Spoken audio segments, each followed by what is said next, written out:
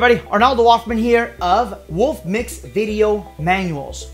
Now, before we really do anything by adding fixtures or whatnot, let's link up the 3D viewer.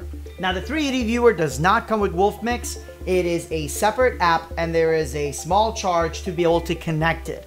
Some of you may think that's a nickeling and diming thing, but it's more of development cost. This is an absolutely incredible 3D viewer. As a matter of fact, if you compare it against other 3D options such as Capture, you're going to see that the visualization of their Easy 3D has really gone above and beyond what they used to have. It is definitely better than, I would say, 80% of the 3D programs out there, so they have to make up their costs somehow. Not everybody's going to need a visualizer, so that's why they did not add that cost into Wolfmix. But honestly, I do think everybody that has this unit should get the visualizer, because unless you're going to sit there and program your entire show right then and there while it's all hooked up, it makes it a lot easier. Let's get this set up. Alright, so the first thing you want to do is you want to make sure your WTools is open, and we're going to go ahead and enable our 3D link. Now, as of the time of writing this, there is a Connect app. I've talked to the developer about this, and he's basically going to find a way to bypass the Connect app because it's one extra step that doesn't really need to be there. But just in case, EasyView Connect, we're going to connect that. Now, it's a little confusing right now at the time of writing or doing this video. It does not show the hardware that is available or the software that it's going to. There it is. We're going to just kind of minimize this guy here. And it's up here in the system tray. And let's open this up. So for now, we're going to keep it very simple. So we're going to just go ahead and have all three views or all four views here. And you can control your ambient lighting, your beams, fog. This is actually much easier to access than some of the other stuff or some of the other software out there. So let's add a fixture. Now here I can import a 3D object from an external file. I just need to add a fixture. And you know, I'm going to do, let's do the ADJ, the 5Ps.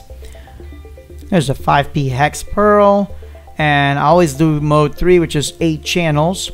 And I actually have 4 of those. So we're going to do 4 fixtures.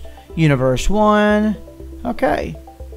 Patch it up, baby. And there it is. Great. Let's go ahead and add a couple more. So I'm actually going to search now for, let's do the InnoSpot Pro. Let's take a look here. So we've got the 5P hexes. 1, 2, 3, 4. If they're wrong, I'll be able to obviously control that from Wolfmix itself. Now, things may be acting a little weird because I do have Wolfmix hooked up with an existing show. So we won't worry about that too much right now. So we're going to grab all 4 fixtures. Here we go. 1, 2, 3, 4. Or I can just grab them this way. So we're just going to use this to move it down. Perfect. Now we're going to grab our lights. And now let's do the rotation. And pretty simple. It's not perfect, but I just needed to get some sort of visual in there. And now we've not only connected Wolfmix to the 3D software, but we've been able to quickly patch something in there. Again, insanely powerful software, which I can show you later on with a more advanced show. But I just want to kind of keep it simple, stupid in here. You can load trusses, tables, again, any kind of 3D object. Even people have loaded some stuff I believe that they made with Google SketchUp. So it's pretty dope.